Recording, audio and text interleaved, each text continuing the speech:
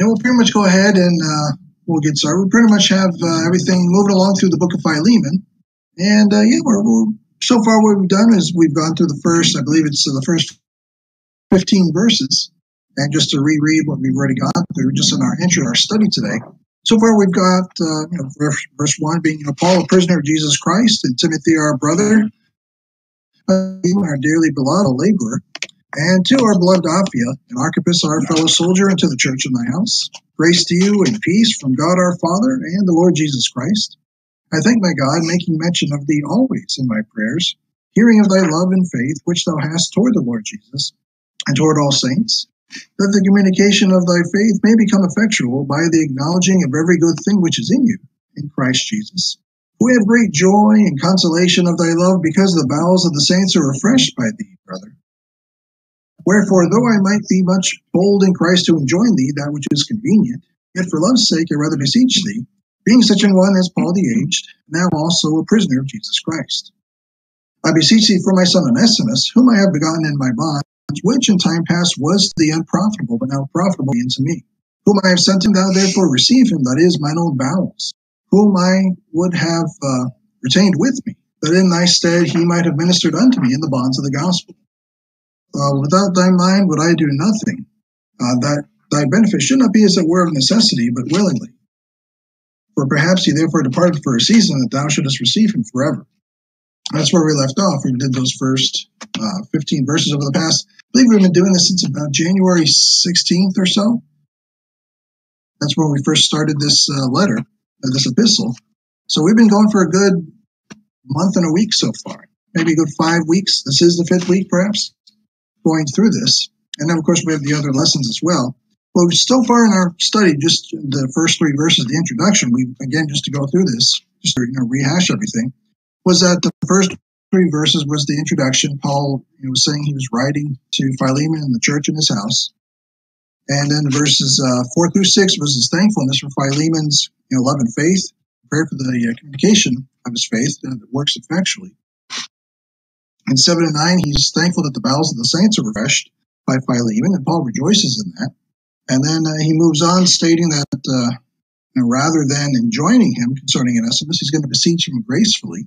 And so we saw that over a vast number of reasons. And then as we kept going through verses 10 through 13, we saw the start of his plea. Paul starts pleading the case of Onesimus, case back to Philemon, about everything concerning Onesimus that we start getting into as we read further into what we're seeing. In verses 14 and 15, we see Paul's plea further into in more details, that he won't do anything without the consent of Philemon. And the purpose for the departure, perhaps the purpose of the departure of Onesimus in the first place. So this is where it's all been going so far, at least. Which have added flavor or the theme or the study of Philemon. We've had so far our studies which had to do with our topical studies of Philemon and slavery. We did the study on that. We did the study of Onesimus' spiritual growth. We looked into that. We studied about being refreshed by the scriptures, like we read about in some of the verses in Philemon.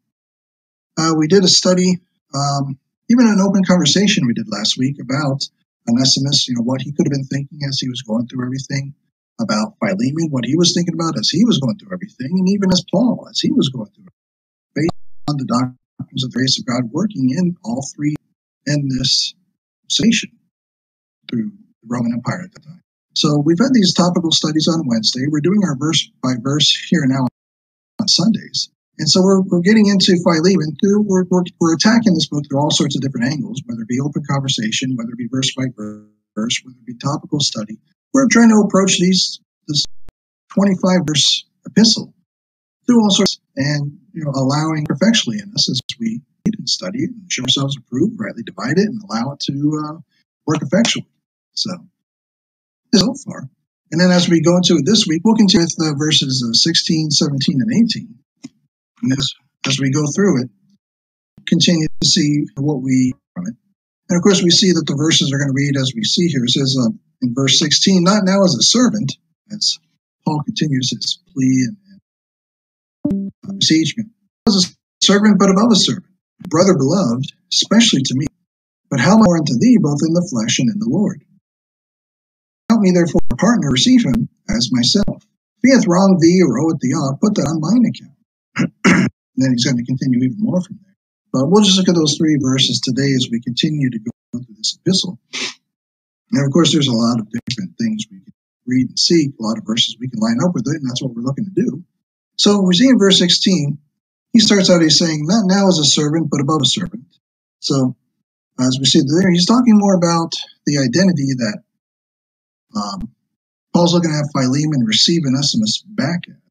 And he's saying that back in verse 15, he's saying, for perhaps he therefore departed for a season, thou shouldest receive him forever, not as a servant, but above a servant, is how he's referring to Onesimus as. So he's referring to, the identity of Onesimus now. And we know that when one trusts the gospel, that changes the identity of the believer as far as how God sees the believer, how God sees the individual. When they trust his gospel, what God is, and the good news of what God has, and they trust the gospel, they're seeing what God sees the individual as from being lost to being saved. So we see this here, and the cross changes in essence who, as far as our identity. We look, for example, 1 Corinthians chapter 12, verse 13, just as a starting point here. In 1 Corinthians 12:13, for a good reference verse, a good point that it mentions here.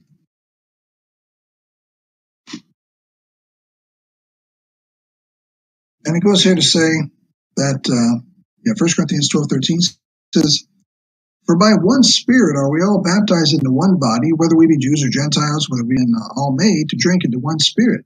For the body is not one member but many, and we're seeing verses to the body of Christ, and it gives an application to not men, one body. Verse 27 of 1 Corinthians 12:27, it says, now ye are the body of Christ, and members, and says, who we are. This is who Onesimus became a member of when he trusted the gospel, a member of the body of Christ. So we see that come into play here. We're talking about being above a servant. This is how he's above a servant in his identity in Christ. He still is towards Philemon, his servant, but he's above the servant. He's more the member of the body, member of Christ's body.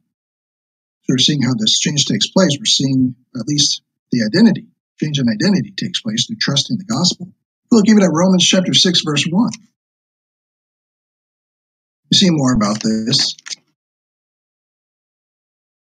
Romans 6:1 goes on to explain even more concerning the church, the body of Christ, and talks about, again, that baptism into Christ, concerning the identity of the believer. In this case, we're looking at it through, Onesimus, how he's more than a servant.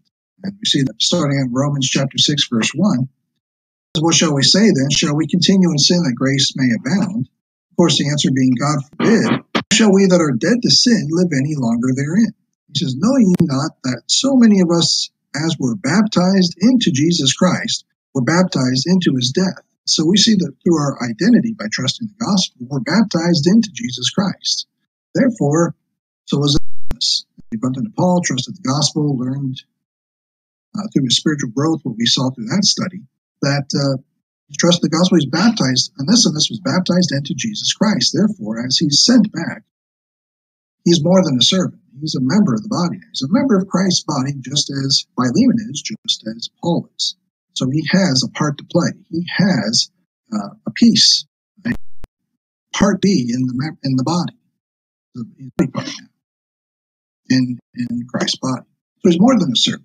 So we see that there, and it's the death and resurrection that changes the identification.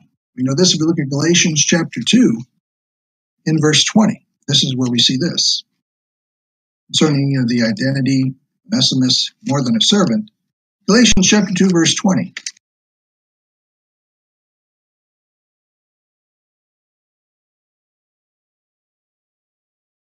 Goes on to read and says, I am crucified with Christ, nevertheless I live. Yet not I, but Christ liveth in me, and the life which I now live in the flesh, I live by the faith of the Son of God who loved me, gave himself for me. So we see that in verse 20, concerning his identity. I am crucified with Christ. That's the identity of Paul, I'm talking there. Nevertheless, I live. And so we understand we are also crucified with Christ based on what we read in Romans 6. And we even know this plugging him into and cross-referring to everything in 1 Corinthians 12. Body of Christ, we're members of his body, we're crucified with Christ, we're baptized into Christ. This is our identity based on what Christ did for us. And we believe that, we trust that. So we see that in Galatians 2:20. I now live in the flesh, I live by the faith of the Son of God who loved me and gave himself for me. This is how Onesimus can be more than a servant. And this is how we see this play out, and we're talking about in verse 16 of Philemon.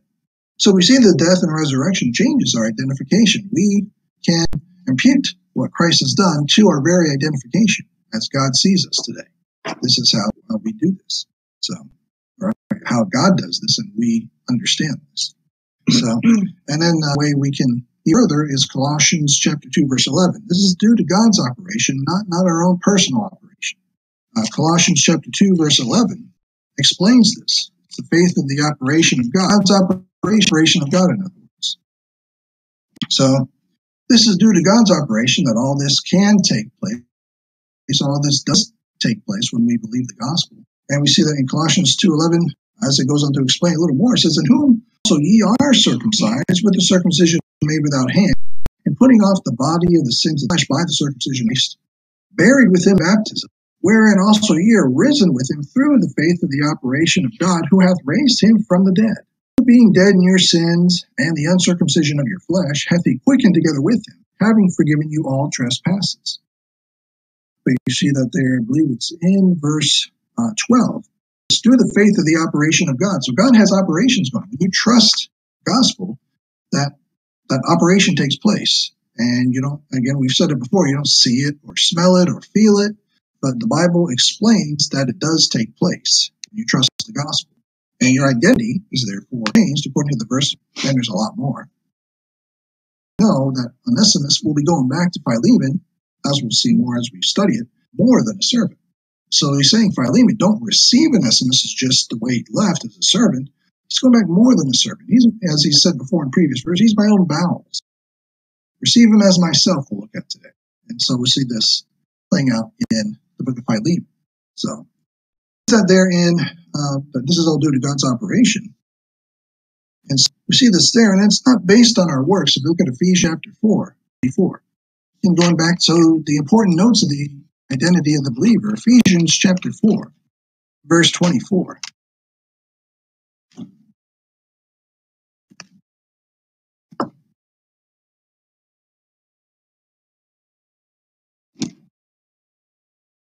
We see here it says, "And put on the new man, which is which after God is created in righteousness and true holiness."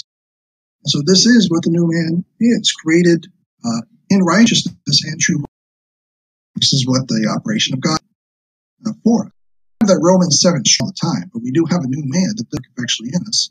We have to decide, as Romans 6 talks about, to put it on and to put off the old man. Put off the old man, put on the new man. We have to reckon to do so.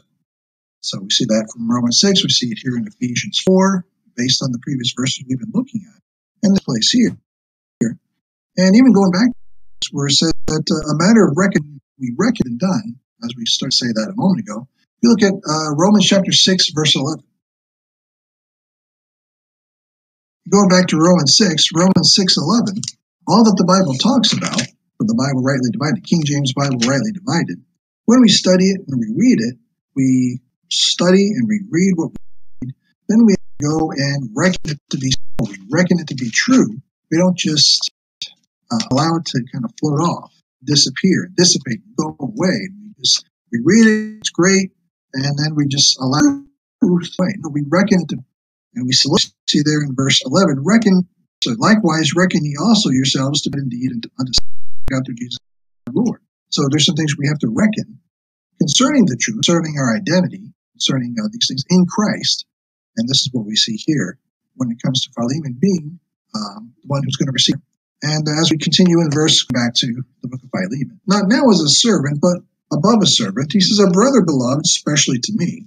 But we see he says, "A brother beloved." We see that Paul has had a lot of beloved brothers he's worked with, served the Lord with throughout the course of his time. Now he's equating Onesimus to these beloved brothers he's mentioned in what Scripture talks about as a beloved brother. If we look, for example, I believe it's going to be at Ephesians 6:21. At Ephesians 6:21, you'll see another beloved brother. So now Onesimus being counted as such and being told to Philemon, equate him as such. So Ephesians 6:21, see there says, "For that ye know how I do, a beloved brother, very brother, and faithful minister in the Lord shall make known to you all things." We'll see this come up again. We'll see Tychicus come up again with Onesimus in Colossians. That comes up later on. But we're seeing that Tychicus is a brother beloved. So we see this. I believe the verses that we see this happen is in Colossians chapter 4. We go there now, Colossians 4, verse 7. You see these two are more so paired up. Colossians 4, verse 7 is a verse that we've been almost referring to every week because this is where you see Onesimus later on in life.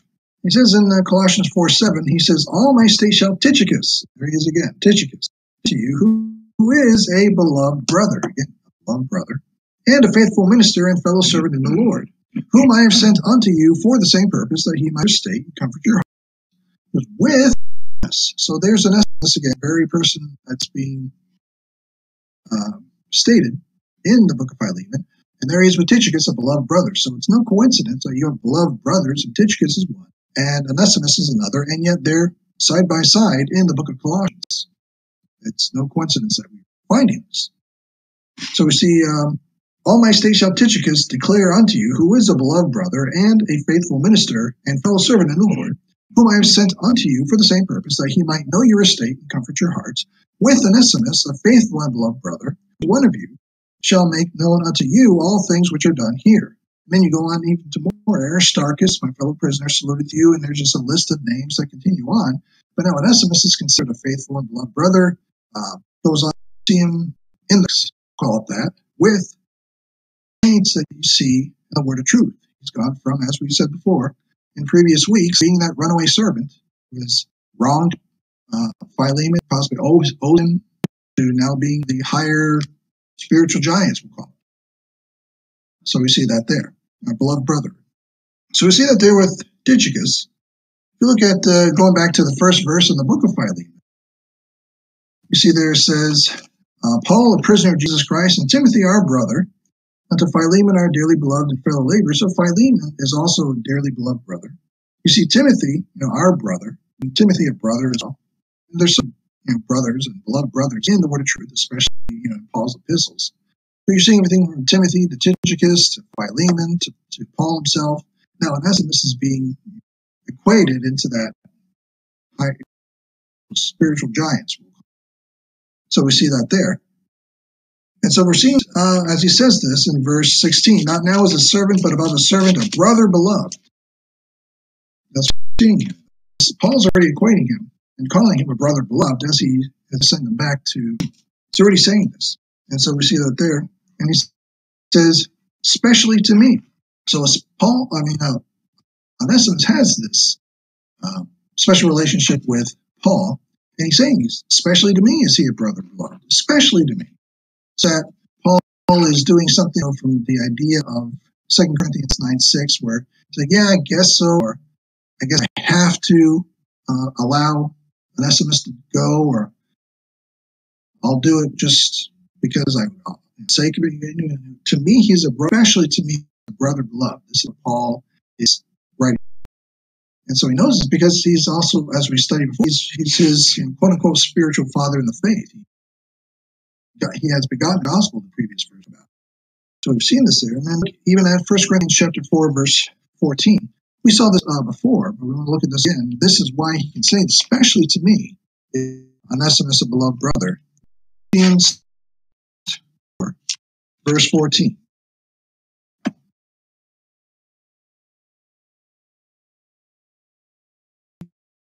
He says this to the Corinthians. He says, "I write not these things to you, but as my beloved, though you have 10,000 instructors in Christ, yet have you not many fathers. For in Jesus have I begotten the gospel." The need for fathers, spiritual fathers. Give not only right doctrine, right information. That'd be first step, but also, as he's saying there, being more than an instructor, but father to someone in the faith.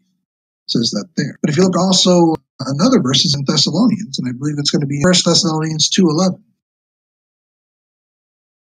First 2:11.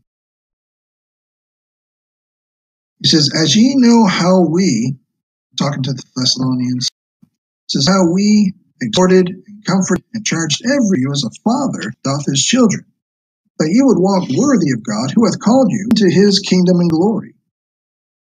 And then the popular verse, "For this cause also thank ye we God without ceasing, because when ye received the word of God which ye heard of us, ye received of men, but as it is in truth the word of God which effectually worketh also in you that believe." But in verse, it's in 11, saying, "Ye know, we exhorted and charged every one of you as a father doth his children." So he's saying that, the father comforts and the father charges his children. And the concept of spirit doctrines and everything else, that these three functions were things that were done, and then say that is well received as a brother beloved. Saying this to Philemon in verse 16. So we're saying that now as a servant, but above a servant, a brother beloved, especially to me. But he's saying, but how much more, Philemon? How much more to you, both in the flesh and in the Lord? So as it's there to be as a brother beloved, as a believer in Christ and the gospel, Philemon is. But he's also referring to this idea of being even the city of Colossians, as a fellow Colossian. And so when he says, both in the flesh, well, they're both in the flesh. They're both living on the earth in the flesh as citizens of Colossae, as Colossians in the flesh. And as far as Colossae goes, that was, I had to write this down from the Encyclopedia, so I'll read it flat out. It says, the unexcavated site of Colossae near the mouth of Hamas at the base of Mount Kadm in modern Turkey today. That's where it is, in modern Turkey.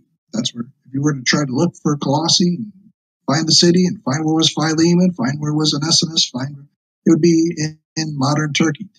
It says, it is located near the sites of Laodicea and Hierapolis, which also appear in the Bible. We've mentioned these cities before. That's pretty much a short paragraph on that. But in the flesh, they were both kind of goes with this. But he says, and also in the Lord. Look at Ephesians 6, verse 5, where Paul gives instructions concerning their relationship in the Lord. Ephesians chapter 6, verse 5.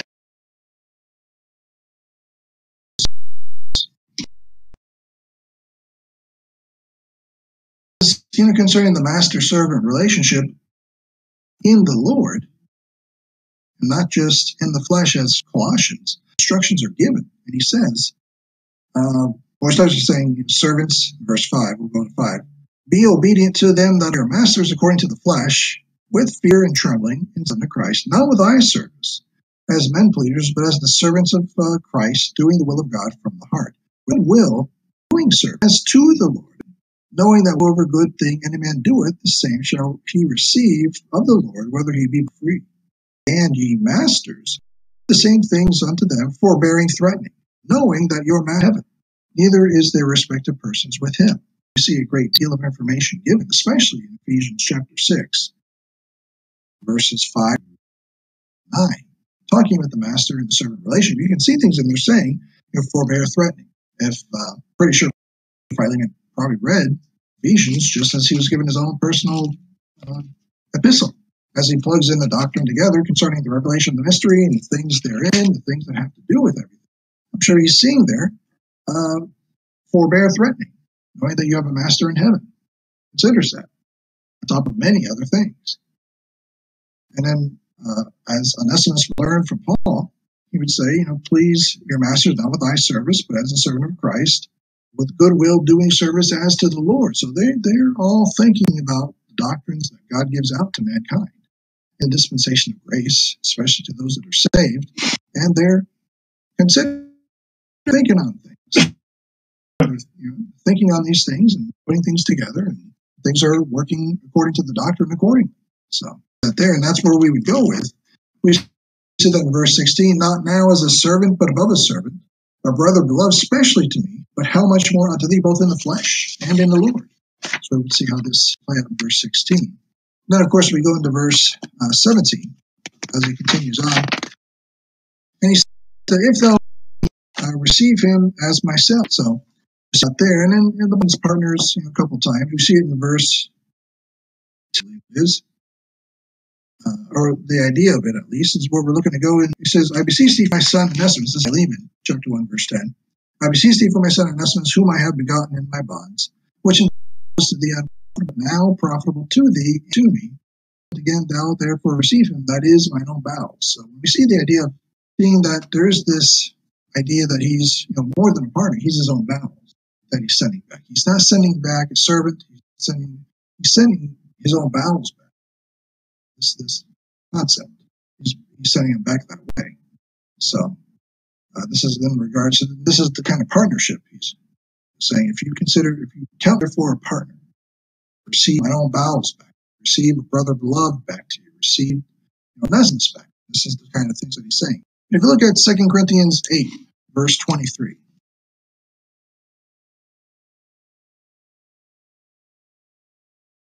2 Corinthians 8, verse 23. You see that Paul mentions he has co-laborers, yoke fellows, partners that he works with. And this is another example, just as we see it there, where he says, if you consider me a partner, Philemon, and the idea that there are partners, Paul, that he works with, yoke fellows, fellow laborers. We see in 2 Corinthians 8:23, he says, whether any do inquire of Titus, he is my partner and fellow helper concerning you, or our brethren being inquired of. They are the messengers of churches and the glory. Wherefore show ye to them and before the churches the proof of your love and of our boasting of your behalf, on your behalf. So he's mentioning that there to them, saying, these guys are my partners, so therefore go ahead and show the proof of your love to my partners and of our boasting on your behalf. Do this for my partners. So this is the idea of where partnership is coming in with Paul and Titus. And we've looked at this before. This has been probably over a year and a half, 2 years ago. We're also seeing there with Philemon, as he says this to him in verse 7. If thou count me therefore a partner. Again, we're seeing the idea that as co-laborers and co-fellows and co-workers. We see that plug in here. So he reads this there and he says, receive as myself. He's saying to receive as if you were me. So that's a big jump there as well. If we look at Romans chapter 15, verse 7.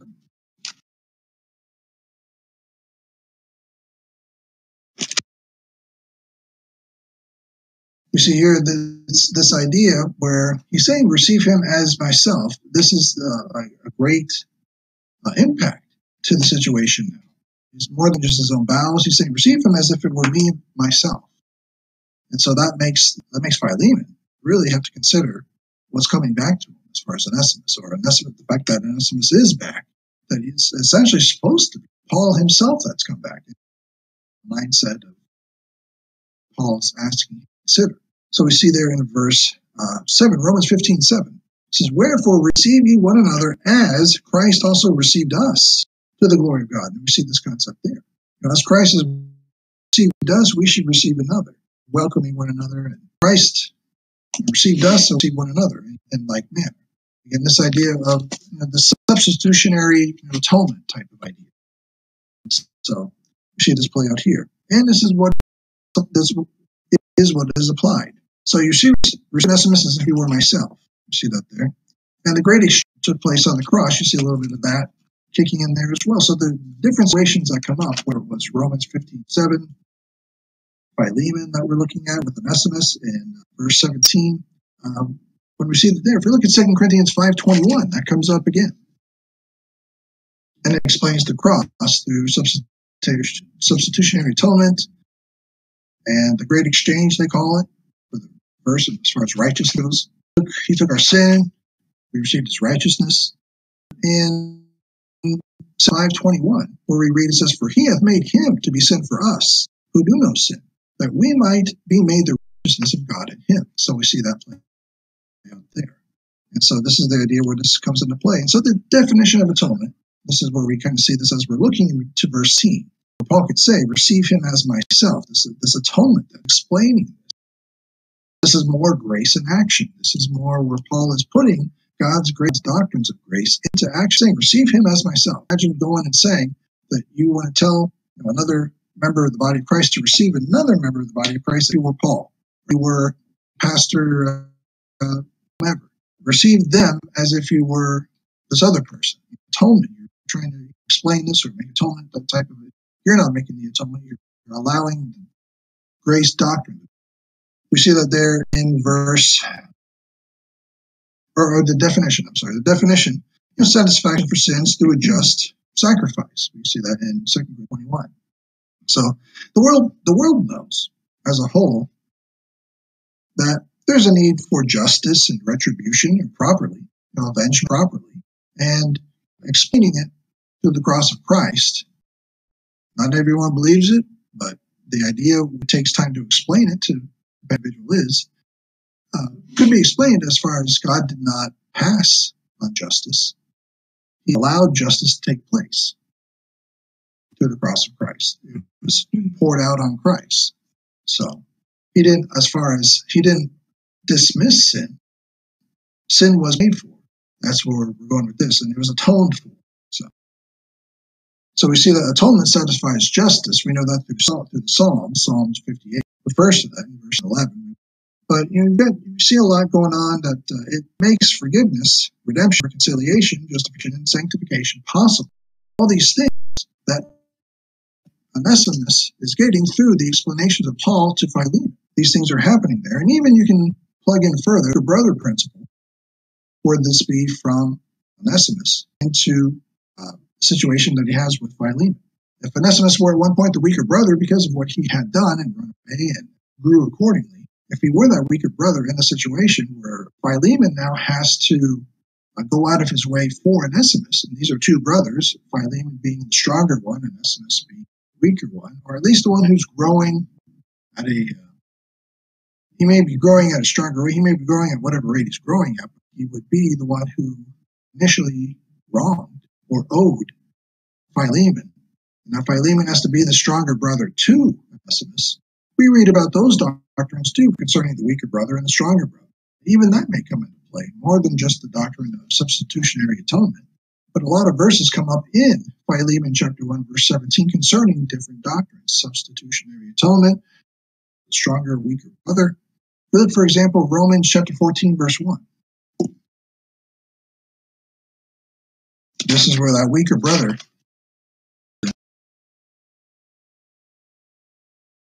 and he says here, him that is weak in the faith, receive ye, but not to doubtful disputations.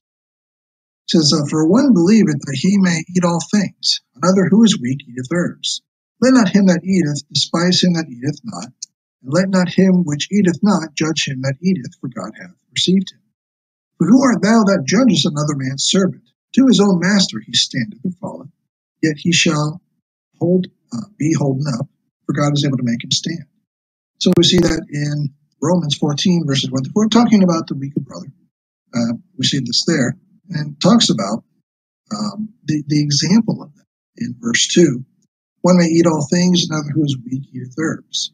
So we see that there. If you go into chapter 15, verse 1, it says, for that we then, that are strong, talking to Philemon in this case, ought to bear the infirmities of the weak. And in this situation in the book of Philemon, we're seeing Onesimus, someone who either put away quite a lot of infirmities, or someone who's getting out of a lot of infirmities and needs the help of the stronger brother to handle his weaker brother predicaments.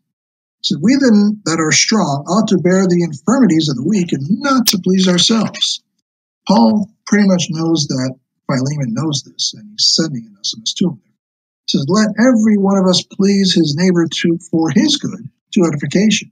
He's knowing that the ultimate goal is to edify Onesimus. Said Philemon. Sent him to Philemon to make sure that Philemon edifies Onesimus. It says in verse 3, for even Christ pleased not himself, but as it is written, the reproaches of them that reproach thee fell on me. Says that, verse 3, considering this. So we see these principles kicking in. If we look even at Ephesians chapter 4, in verse 15. Ephesians 4:13. I'm sorry, 15, 4:15. This is what would have to happen with Onesimus to Philemon, Philemon to Onesimus. and Paul to Onesimus and Philemon. It says, but speaking the truth in love may grow up into him in all things, which is the head, even Christ. Christ, from whom the whole body fitly joined together and compacted by that which every joint supplieth, meaning Onesimus supplies something to the body of Christ, according to the effectual working in the measure of every part, maketh increase of the body unto the edifying of itself in love.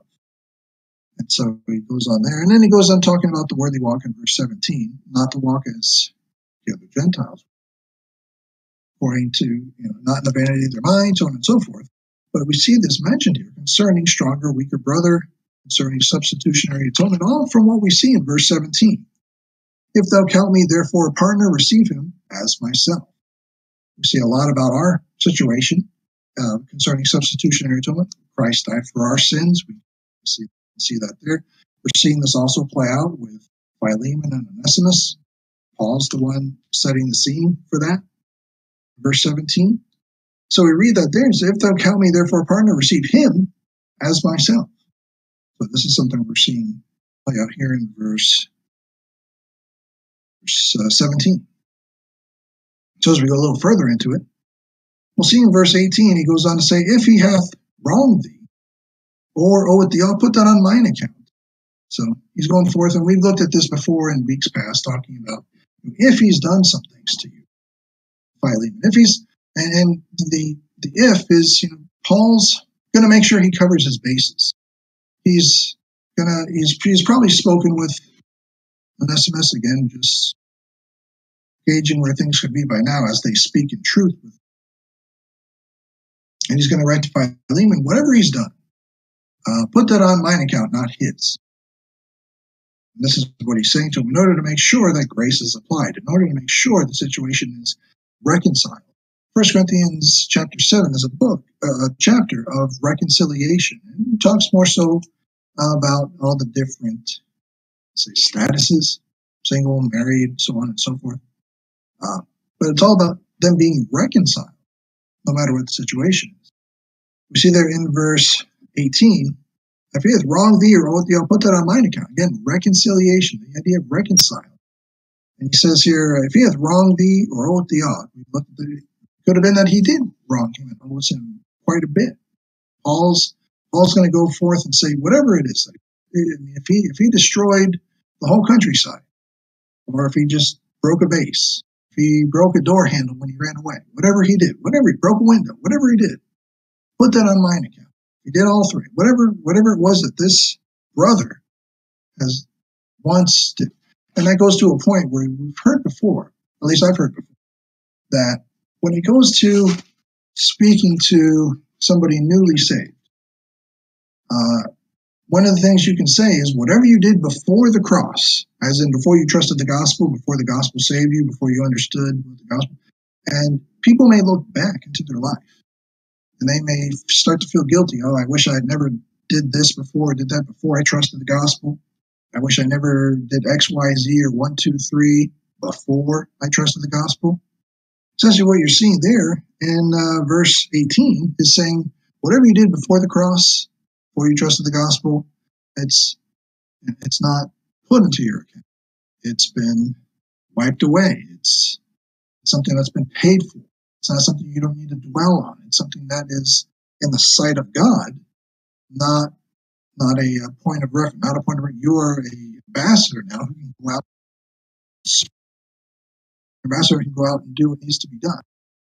So I don't see that there, but it can be used for a testimony. It can be used for other things. But as far as the guilt part, as far as the part where you need to sit and feel guilty for hours and days and weeks and months, that part no longer needs to happen. You can go out and say what you did before the cross.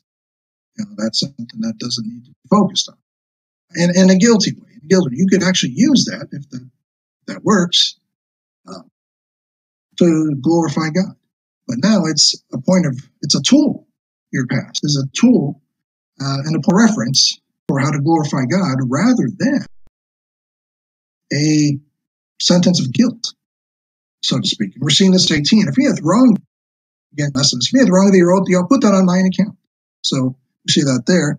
And so we see more references coming up for the idea of wrong. If we look at 2 Corinthians 7, verse 2, we'll go to 2 Corinthians 7, verse 2. Well, you look up, or I looked up, where else do we find the word wrong? And we see it in 2 Corinthians 17, this is where Paul mentions it again. He says, receive us. We have wronged no man. We have corrupted no man. We have defrauded no man. And he goes forth and he says this to the Corinthians. So we see this term wrong come up again. Look at 2 Corinthians 8:23. I believe it comes up again here. And he says, whether any do inquire of Titus, where we said a little bit before, he is my partner and fellow helper concerning you, or our brethren being inquired of. They are the messengers and churches in the glory of Christ. Wrong verse. Let's see. We're in 18, I'm sorry. Wrong verse. Let me go to Proverbs 8:36. I'm sorry. Proverbs 8:36.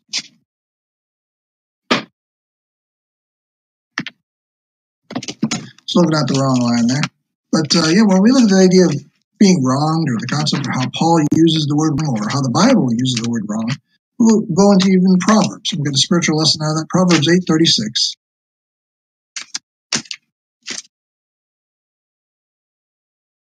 And he says, but he that sinneth against me wrongeth his own soul. All that hate me love death. So we see the idea of wronged again. You're just going through Bible verses that have the word wrong, and I wanted to go through see where that came up. You see it with Paul. You see it here in Proverbs. But he that sinneth against me wrongeth his own soul. All that hate me love death. And you see that with the, I don't know what even the term is. The punk, rock, death, metal, that love me, love death.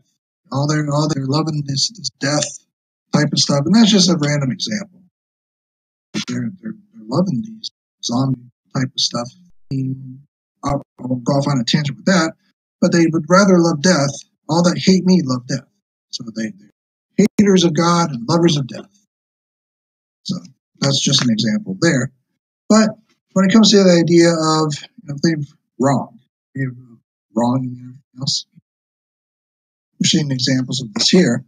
But he said, if he has wronged thee or oweth thee aught. When you look at more of owing, you see that in Romans 13. Where Paul mentions, the idea of owing again. Romans 13:8. And he says, that's a good part here. If anyone if he hath wronged thee or oweth thee, put that on mine account. Wronging and owing. Again, more verses I'm trying to find, where does Paul talk about owing anybody, or where's the doctrine for it? Where's the instruction for it? Romans 13:8 says, owe in anything, but to love one another, for he that loveth another hath fulfilled the law. So he's essentially saying, owe no man anything. And this is essentially what he's putting forth with Onesimus to Philemon and so on, with the idea of this. See, this is Romans 13:8. So it says, and then of course this is where remember this says, put that on mine account. If he hath wronged thee or oweth thee, put that on mine account. So you see the word account come up, or that everyone has an account, quote unquote, that they're going to, essentially it's going to be shown. You think of a bank account, you'd use that as the example. Look at Romans 14:12, put that on mine account. If you wrong thee or other, put on my account. If you look at Romans 14:12, eventually you're going to be giving an account. So we see where these terms come up. He says, let's see where it's starting. We'll go in verse Romans 14:10.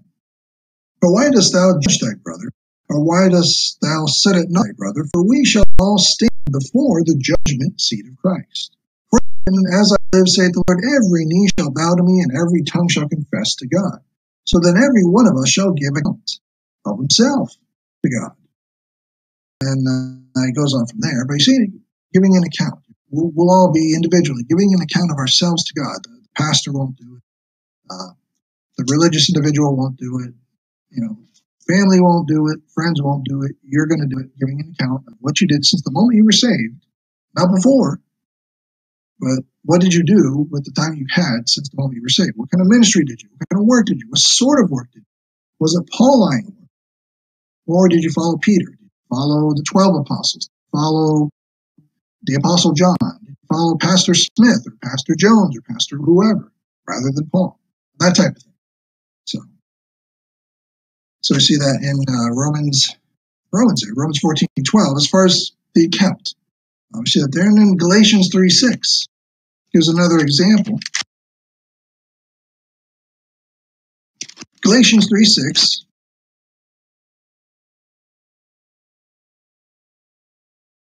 say, for even as Abraham believed God and it was accounted to him for righteousness. Now, this works out well with 2 Corinthians 5:21, talking about how the great exchange, we receive Christ's righteousness to our account, and to Christ's account went our sin. You see just the example of that, not the verbatim words of 2 Corinthians 5:21. But we see here in Galatians 3:6, even as Abraham believed God and it was accounted to him for righteousness, the accounting was done. So we see that there also. And Philippians 4:17. 17, again, something that can be that can abound into the account of the Philippians. He says, for even in Thessalonica, ye sent once and again unto my necessity, not because I desire a gift, but I desire fruit that may abound to your account. Not literal fruit, but good works, fruit that may abound unto your account. That's works of Apollines. As they assisted Paul, they worked with Paul, they helped Paul with his ministry. Fruit that may abound to their account. When they give an account at the judgment seat of Christ, as righteousness was already accounted to them, they're already believers, fruit would abound to their account. So we do that there. Again, this idea of what we're looking at, the whole point of why we're seeing these verses, looking at these verses, is the substitutionary atonement, everything else that we're plugging into verse 17, verse 18, that we're seeing as we look at and plug it into Philemon. So we see that there. But, something was done for the place of someone else, or something was put into the account for someone else. This is the idea of substitutionary atonement, the account. We're seeing, if he hath wronged thee or owed thee aught, put that on mine account. Atonement, we see that even in Romans 5:11. It says it draws our attention to the work of Christ, which is done now. If you look at Romans chapter 5, verse 11.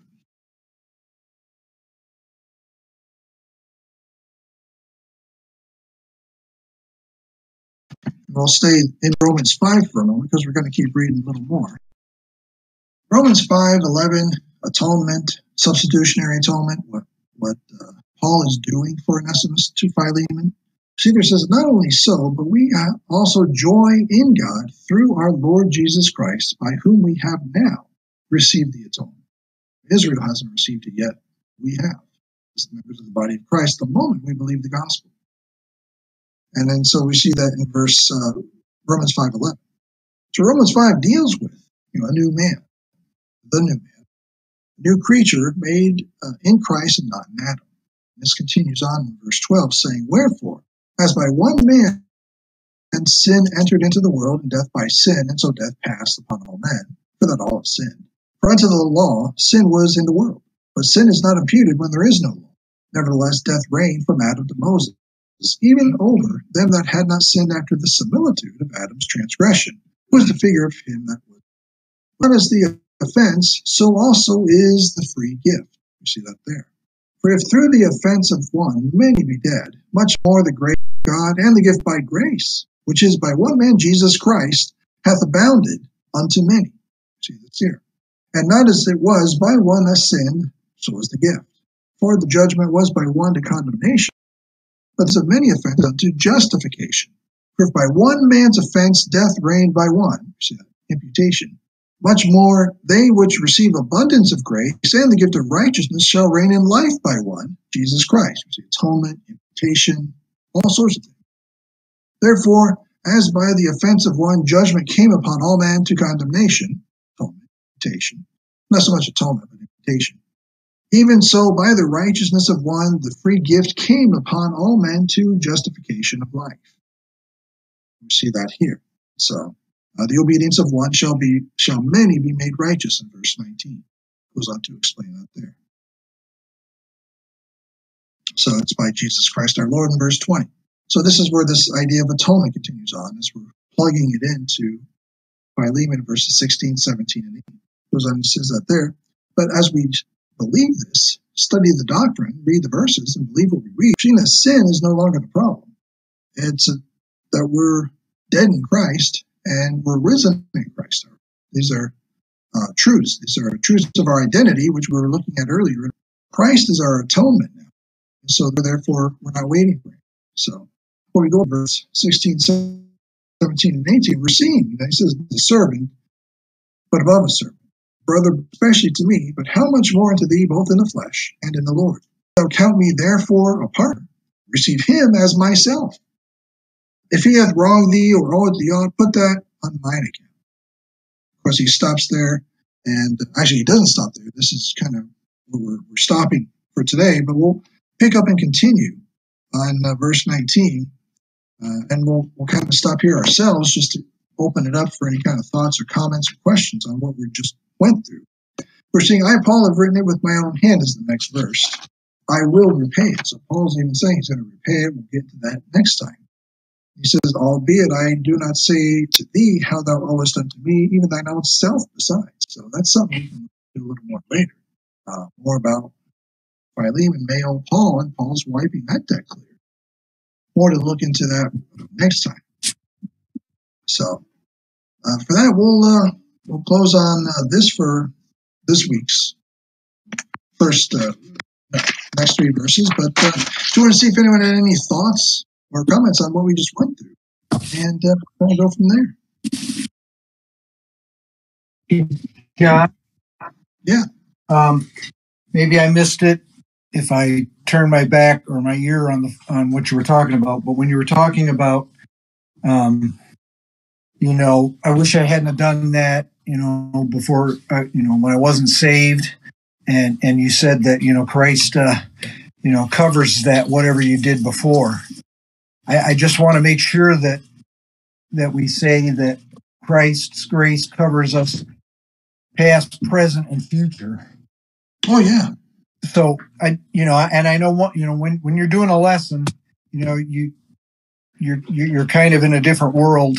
And when I speak, and I may not cover everything, or I may say something wrong. Not that you did, but I just want to make sure that even if Onesimus was saved and did this to Philemon, I mean, he should still be forgiven, or Christ will forgive him, God will forgive him, but he still has to deal with the ramifications of the world system. Like if I rob a bank, God's not going to kick me out, but I may not be living in my so that's all I had. Yeah, no, you're right. That's good. A good point. Yeah, it's a great point. It's a great point. Absolutely great. Yeah. What Paul talked about a lot today was forgiveness, I think. And Paul obviously was a forgiving person. When you get to 2 Timothy and Paul is about to be sacrificed, he knows it. He's thanking those. And in 2 Timothy 4, he comes to Alexander the coppersmith, and he says he did him much evil. The Lord reward him according to his works. Now, obviously, Paul's not saying, Lord reward him, like the reward we see in 1 Corinthians 5. Is Paul saying, what is Paul saying? Well, he's going to say Alexander the coppersmith. Doesn't sound like in this reference, in that reference, that he's a saved individual. So if he's going to be rewarded, you could be rewarded, get your just deserts by being a bad person. And, you let the punishment fit the crime. Could be, even if you go to the Great White Throne and you have to give an account for millions of sins. And say, you had the gospel and you rejected it. Why'd you do that? Since you rejected the only thing that can pay for millions and millions of sins, now you have to pay for millions of sins. Explain, if you can, why you did so many sins, or at least rejected. Why did you reject the gospel? So when Alexander gets to that, or he's already gotten to that point, obviously, he's been judged, I would think, right? I mean, not at the Great White Throne, because that comes later, right? That hasn't happened yet. No, that'll happen eventually. But he's essentially someone who's already died in time past. Right. Would be in hell now if they haven't trusted the gospel. Okay. Is that what Paul's saying here? Yeah. Lord, reward him accordingly to what he did to me. So the reward isn't a positive word, maybe. Right. That's why I said it's not the reward, positive reward, right, that we see in 1 Corinthians 5. And it's like Gene said, they have to reap what they sow. They have to, and even reaping what you sow by trusting the gospel and having a terrible past, you can reap that comfort of the gospel, but you still got to pay for, you got to pay for what you've done in light of your situation. Sort of like that saying, to get your just desserts. Exactly. Kind of the same way. Exactly. Mm-hmm. Today we use the word reward as positive, but it really does cover both. Yeah. Mm-hmm. Yeah, I think so. Yep. And so if Onesimus, going back, he may go back as a beloved brother, and he may have gone back as Paul's own bowels, but Philemon may have said, it may take some time. Yeah. I'll do everything Paul says. I'll let you in. I'll highly esteem you. Eventually, I'll do everything that Paul says. If you can do this for 30 days, I don't know what he did. I'm going to keep my eye on you. I'm going to keep my eye on you for a little bit, but then if you can hold this up until for 90 days, 60 days, maybe he said that, maybe he didn't. Yeah. Then I will do everything that Paul has said in this letter. Who knows? I don't know. Well, it sounds like Philemon would have done that anyway. Done everything he said, because he's that kind of brother. Yeah. He could have read the letter and instantly said, you know what? If this is Paul telling me this, then I don't need 30 days. I don't need 30 seconds. Yeah. Mm-hmm. I will instantaneously. I will consider you equal with Paul. Yeah, if he trusts Onesimus, then I'll trust. Yeah, if he trusts Paul, you just say, Paul wrote this, done deal. Well, he's just referencing, he's standing up for him or whatever. I'm trying to think of the right word, but vouching for. Yeah. Well, and if Onesimus came with a very humble attitude, knowing he did wrong and knowing that he's experiencing great grace, that would make a difference too in how Philemon felt. Yeah. I would assume. Onesimus probably apologized too. Sure. Come back and said, "Look, I'm sorry that I did this to you, but I've changed." Yeah. Or I may not even said that. Yeah, well, who knows? Yeah, he probably didn't say that. But. Yeah, you opened a can of worms when you did last week's Wednesday study because I kept thinking about that, and I thought, well, perhaps the letter was sent ahead because you said here he will do nothing without Philemon's consent. So maybe he didn't even send him back until maybe he heard back from Philemon and said, "Okay, I agree, send him back." Yeah. So there's so many scenarios. You just got my head all buzzing. Yeah. But these are 3 powerful verses. And there's so much in there, and you mind it. So, like digging, you mind it very well as far as pointing out the important issues. Yeah. Like you said, for a small book, 1 chapter. Yeah, you'll be going into week 6 next week. And the thing that strikes me a little bit about these studies is you don't hear this in church. You never would hear it in a... Well, you don't hear it in the building. Well, no. Well, obviously, if you don't hear it there, you're not going to hear it. As far as a Baptist church, a Catholic church, and all those other things. Yeah, but we're the church. Yeah, we're the church. But I guess there was something else that struck me that you had said, and I forget what the reference was to, but it struck me that the Catholic Church happened to be really indicative of what you were talking about. And I don't remember what the reference was necessarily. Anyway, that's what happens. That's why I take notes. Nice. That is very nice. I'm not the preacherly type like John or Justin or Jeremy. I'm not geared for that. but I am geared for, creating tracks and writing things so that people have it in hand. It's just another mode or method to get stuff to people. Yeah. Mm-hmm. Yeah. Right. I handed a card out to a cashier the other day, and she was like totally confused, like, "What is this?" So maybe it'll spark something. I don't know. Yeah. Yeah. The members are many. Yeah. So that's my gig. I write and I try to edify the saints, when we have our discussions here and elsewhere. So, Nice. I don't know if you. Sounds familiar. Yeah, tall guy, Texan. Yeah. Yes. Yeah. So he does a Bible study on Thursdays too. Anyway, since they didn't come to the seminar this year, they miss us. His wife had a stroke a couple of years back, so she's doing well, but she misses us too. So they've arranged for us and them and a third couple from their Bible study to meet for a weekend at the end of March. So we should have some good edification there. Oh, nice. Good. And it's only like 5 hours to Tyler, Texas. So hopefully we'll have some good conversation and fellowship there. That's